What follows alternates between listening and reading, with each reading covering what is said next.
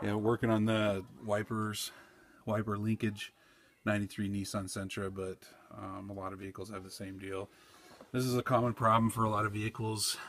Basically, uh, this arm over here popped off here from this arm from the linkage, and it had a little plastic bushing there that ended up breaking out the rest of the way because it failed. And so basically, what I did is I just used a trailer hitch pin that you can see right there, shoved it down over the ball there, and it's actually holding really good. So it's kind of a redneck backyard's fix, but it is a fix nonetheless. So um, that's a good idea for you if you have the same problem and if you don't have a parts store around, or if your bushing piece is obsolete.